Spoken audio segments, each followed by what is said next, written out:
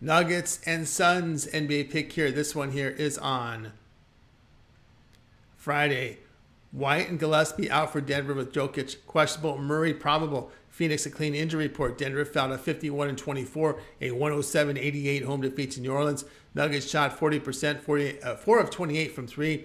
They did allow 48% shooting to the Pelicans, 48% from beyond the arc. Jokic was out, but did go through warm-ups. Now Denver has won 4 of 7 on the road, shooting 53%, 39% from 3, a plus 4.4 net rating by scoring 121 points per 100 possessions. Phoenix improved to 41-35, a 107-100 home win to Minnesota. T-Wolves.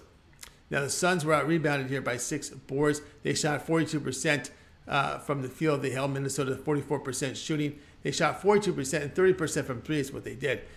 Durant 29 points in the return, 16 points. Phoenix have lost 5 of 9 at home with a plus 2.2 net rating by scoring 118 points per 100 possessions.